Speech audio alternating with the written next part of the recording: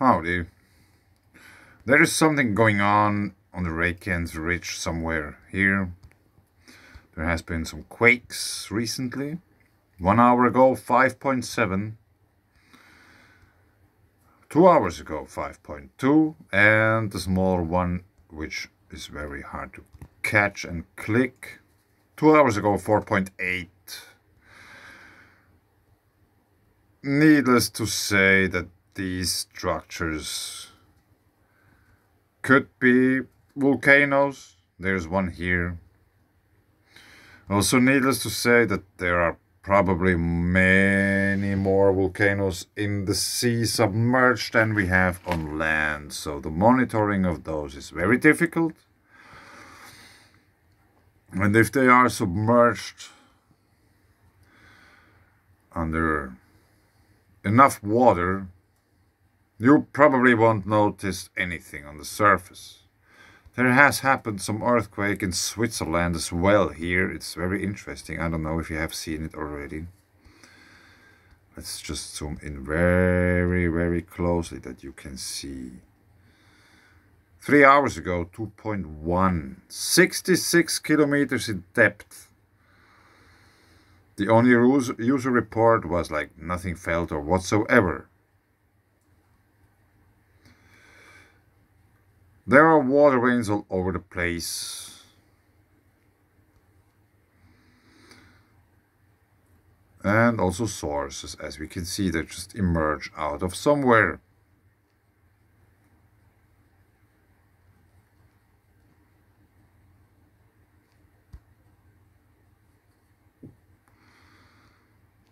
Just somewhere in the field.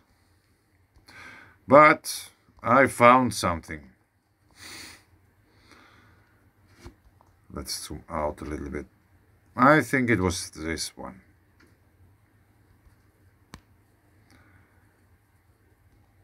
Yes. 1.2, 15 kilometers in depth. A minor earthquake. Probably no one would care about this. But I think it's always interesting to watch them up, see what's there.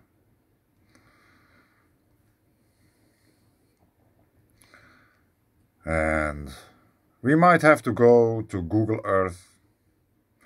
I just want to point out before we go over to Google Earth that we are on top of a mountain. So that's on Google Earth, the location of the quake. And it looks rather interesting.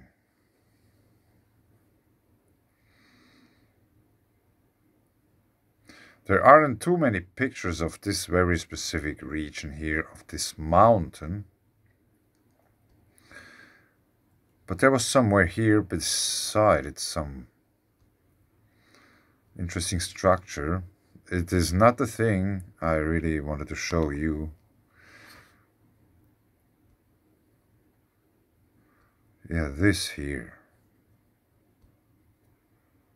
I don't really know what to make out of it.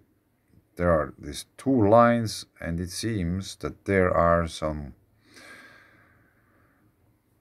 perpendicular features in that. I think this could be this kind of drainage path. And they were building some stuff there in order to slow down the water. But I don't know.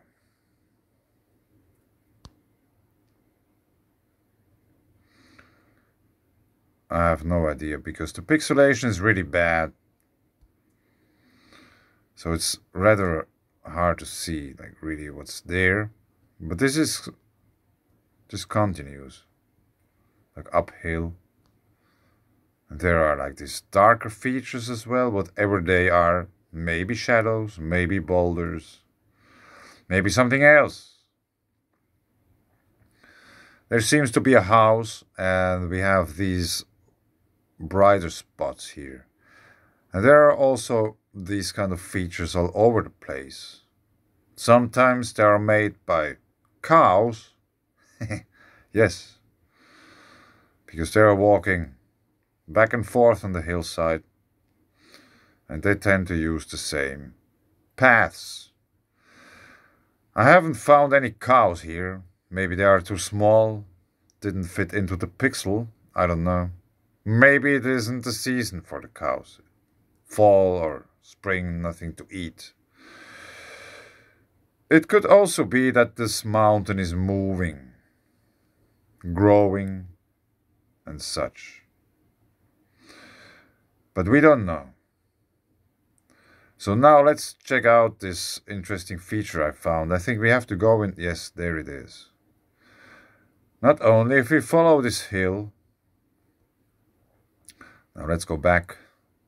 That's the quake position. And north is somewhere here, so we aren't set straight northwards. Bortelspitze. Bortelspitze. Check it out.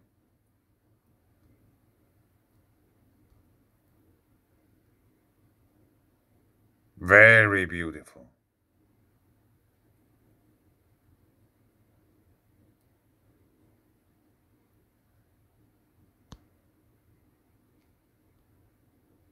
Ain't it beautiful? We have red rocks. We have almost greenish rocks. We have very blue water. And it looks like a caldera.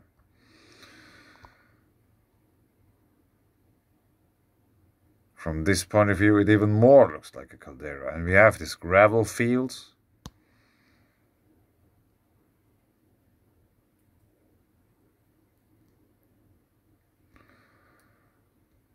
With those rather same-sized boulders. Which might be an indication that some strong electromagnetic forces were separating those. Or winds. Damn.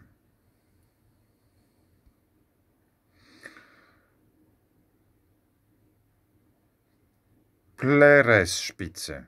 They have rather strange names there. Rabenkopf. But the thing is, over here, on the other side of the valley, that's the same valley. Actually, now I just saw these. Check them out. Very nice tetrahedrons. Stacked triangles.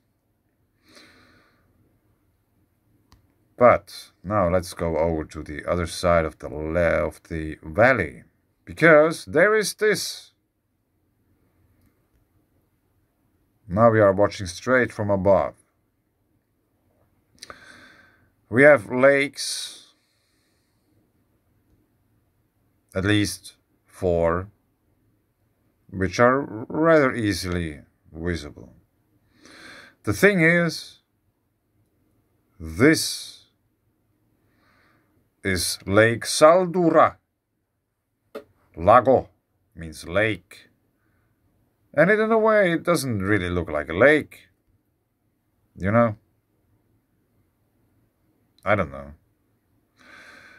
It's not very inviting to take a bath or going swimming there, but it's called a lake, Lago di Saldura.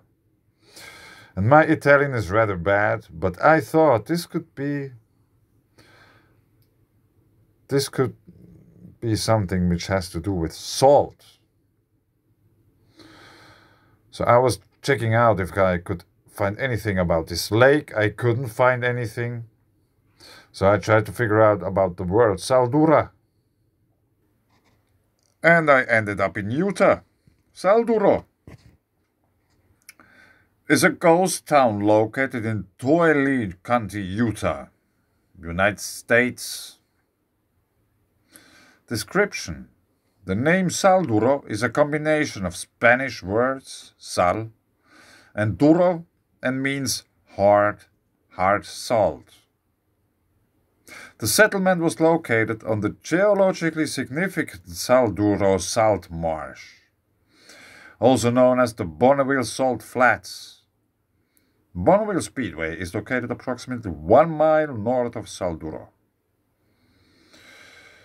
Salduro formed next to the Western Pacific Railroad, which was completed in the early 1900s. Significant salt beds were identified during the construction of the railroad, and several mining claims soon followed. After several years of unprofitable attempts to produce salt, the claims were leased by the Capel Salt Company, which erected a small mill near Salduro.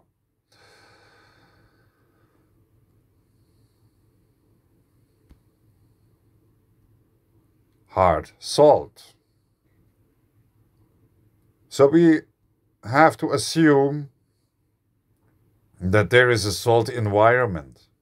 This could explain why there isn't anything growing really there. It is very, very interesting looking because there are like very interesting features all over the place.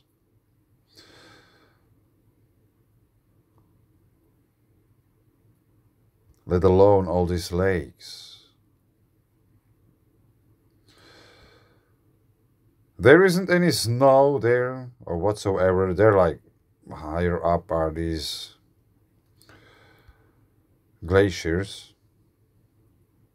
There's another lake here. There are many of those.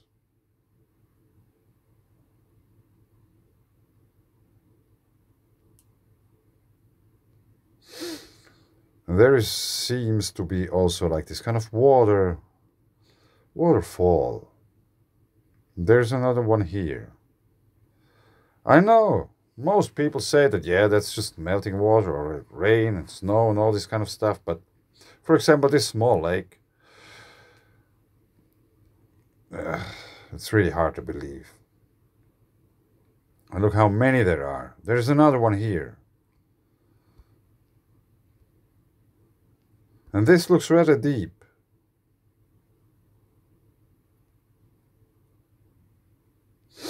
And what I also find interesting is like these little icy patches. I think there is also water pouring out of the ground and through certain chemical reactions. Let's say like that all chemical reactions are electric in nature. Ions exchange charge differentials and such things. They are probably attracting the cold, so to say. And we have this kind of cracks here. Here's one, and there's another one down here, which also looks very interesting. I don't think that anyone dragged some excavator up there and dug this out in order to get some profit. Yeah, it's crack, you know. It's a crack in the mountain, and it could go really, really, really deep. Maybe all through the whole mountain. All the way down. Let me show you some pictures before I quit it for this time. Look at that. I didn't knew that there are these kind of things in the Alps. You know?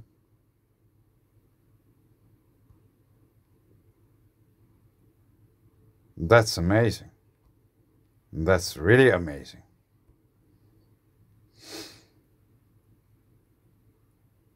You can almost like see how it got burned in the process of creation. And that's one of the pictures. Now let's just look at that.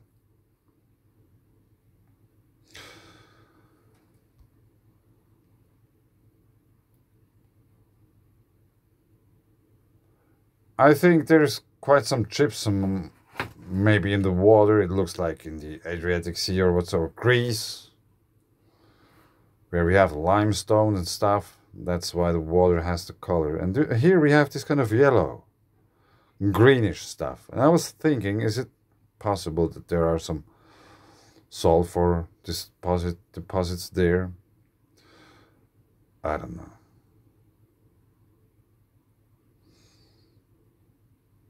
This is amazing. For me, that's a very, very cool find.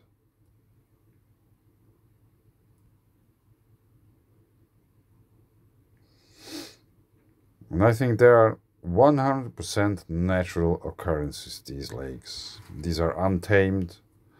There is a salt flat, or however you want to call it, and this is coming down from here somewhere.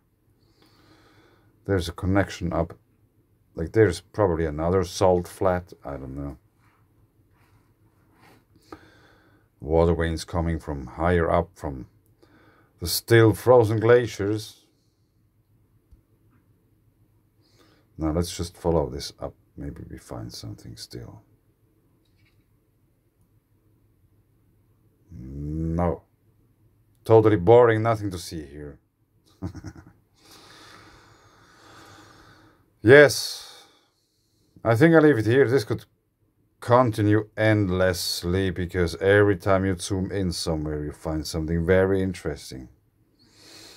Could anyone explain to me how this kind of sediment depositions could be achieved by a glacier? How? How could a glacier do this? No way.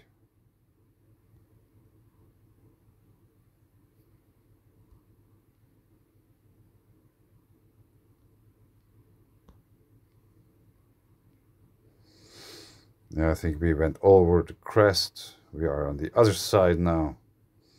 And water is pouring out of the mountain down the valley.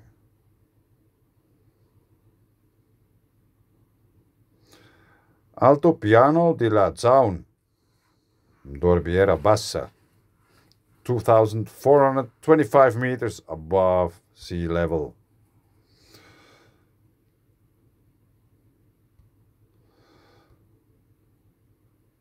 And there is some red stuff there in the back. Check it out. Cows, finally.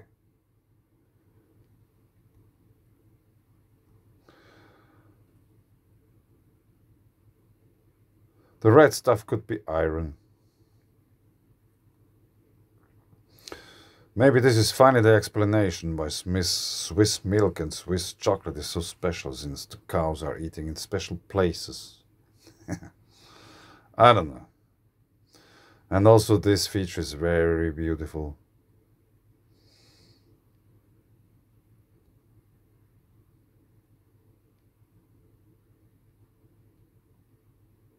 This might or might not be a glacier. There are these things called rock glaciers, which is basically an ice body buried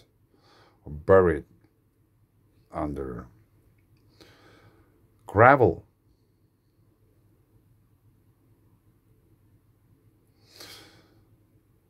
A water vein, one water body, another water body, and they have a different color.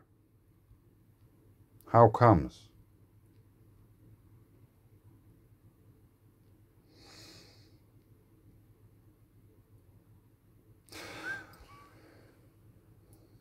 Yeah, this just goes on and on and on.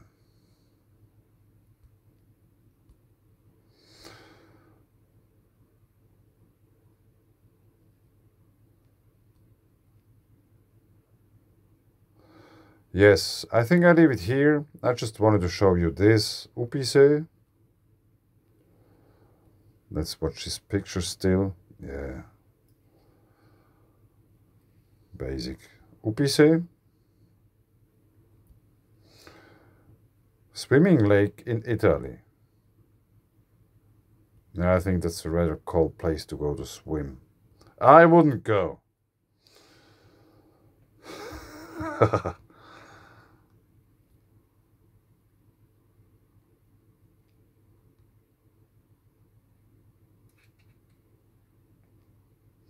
Yeah, quite possible that some shockwave cracked these two apart.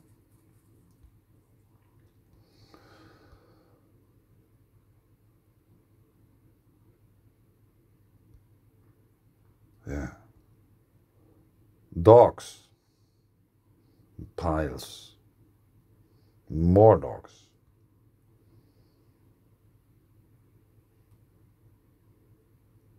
(3,175 meters above sea level).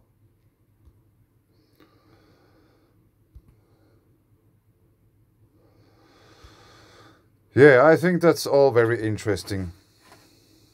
More dogs. So this seems to be a place where dogs like to be.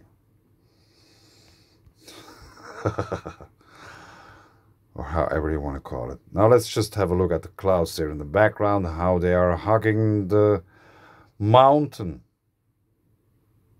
Maybe they are emerging out of the mountain because there's a very small possibility, but there is still a possibility that there is like hydrogen coming out of the mountain and it combines with oxygen and we get water, hence clouds. But this is just still under investigation. Thanks. Bye.